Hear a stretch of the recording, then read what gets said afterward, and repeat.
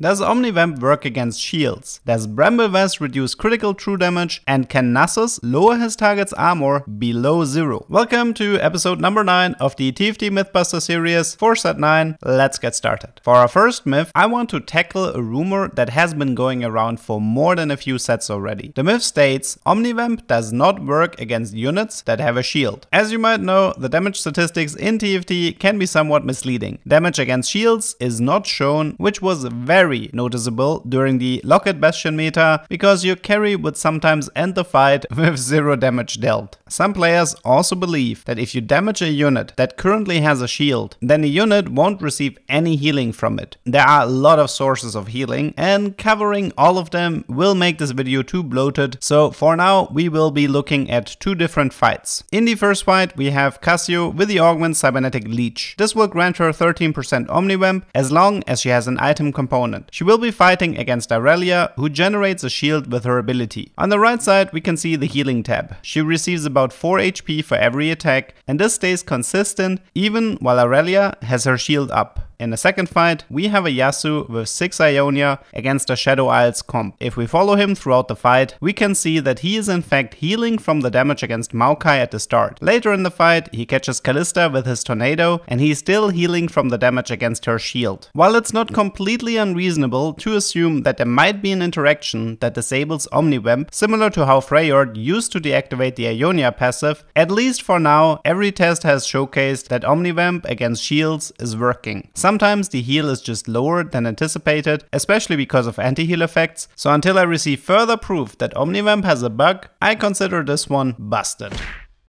For our second myth, I want to take a closer look at the item Bramble Vest. The description reads that it negates 75% bonus damage of incoming critical strikes. This applies to both physical and magic damage, making it a great defensive item. But what about true damage? The myth states Bramble Vest will reduce damage from critical true damage. Now I do understand that some people watching this might think this is not worth testing because true damage cannot be reduced, that's the whole point of it. And you would be right, but this is TFT we're talking about, better to check it twice. For our test we have a Cho'Gath with a Bramble Vest and a Vamox armor against a Rek'Sai 2-star with Infinity Edge and a Shojin. The tooltip tells us that her ability will deal exactly 537 true damage. A critical strike is a 1.4 multiplier, meaning we can expect her crit to deal around 752 damage if it does not get reduced by Bramble Vest. It takes Rek'Sai a few attempts to enhance her cast, but on the third bite she finally deals true damage. We can see that she dealt exactly 752 true damage, which is the expected value from a critical strike. This means everything here is working as intended. Bramble Vest will not save you against a Rek'Sai.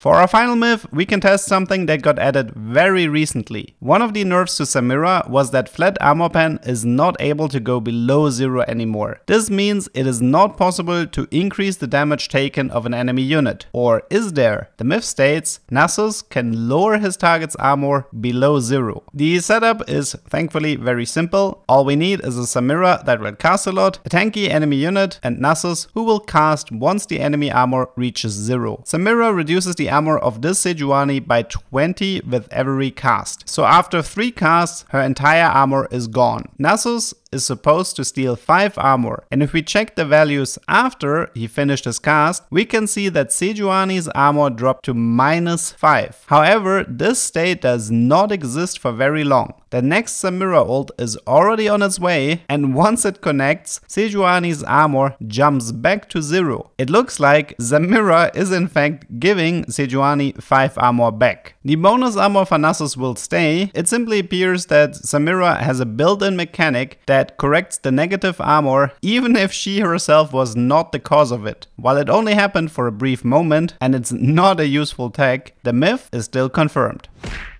3 more myths down and many more to go. Starting next week we have set 9.5 coming to the test server, and I have to say I'm especially interested in the announced item changes. We don't know what Riot has cooked yet, but maybe they will introduce more tech items that allow for fancy strategies. I hope you learned something and see you next time.